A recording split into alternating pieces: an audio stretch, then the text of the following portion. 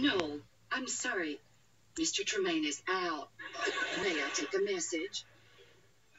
This is his personal secretary.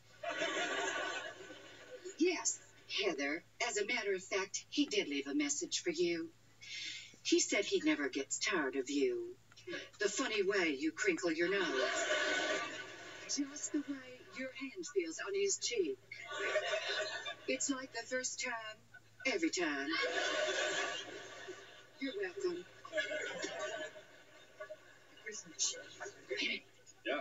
I think Lolita and Thumper are returning.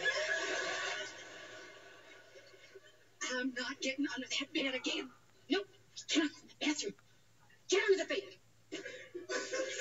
Wait. Jellies of the world.